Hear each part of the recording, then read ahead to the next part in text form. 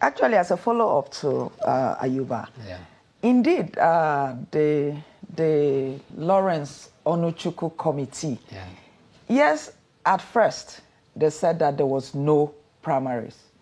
That was on a Thursday at the police headquarters. Yeah. But on a Friday, at the airport, they actually said a primaries held and that Emmanuel Botched won. Yeah. In fact, they said the reason they made the earlier statement at the police headquarters was because that it was done under duress, that they were assaulted by certain persons, and that was why they could not say then. But now at the airport, they could say that a primaries held and Emmanuel Botched won. Well, thank you very much. Again, the matter is very simple. How can you be under duress in police headquarters? Does it make sense? Police, you are under the police custody, and you say you are under duress. It doesn't make sense at all.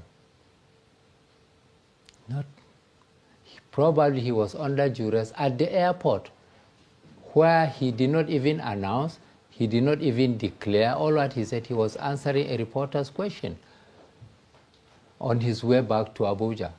So as far as we are concerned, there was no declaration whatsoever. Because everybody knows the process of declaring who a winner, once a winner has emerged.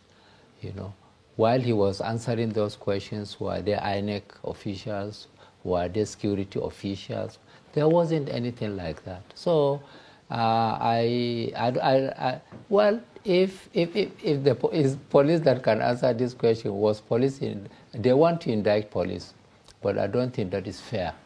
You can't be under police roof and you say that you are working under duress. But Senator, before the primaries, the Commissioner of Police in the state, Abimbola Shokoya, actually raised an alarm over insecurity in the state.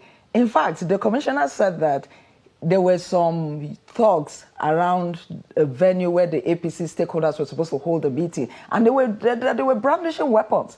Were you aware of that situation? Well, you know, in politics, you know, you will have your own crowds. These things will come, they will talk. Why was there a crowd? They are supporters, they are party supporters. And Taraba is such a sensitive place, very, very sensitive. He is talking about police headquarters and not the venue. Police headquarters was not the venue. So why he did announcement and say he was talking under duress, it was police headquarters.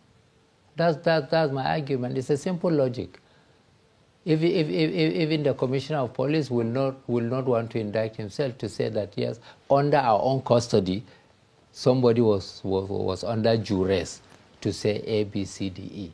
That would be self-indictment. But I don't think, you know, with due respect, the Commissioner of Police of Taraba State has actually, you know, said, you know, under his own roof, you know, the chairman was under duress to make certain announcements.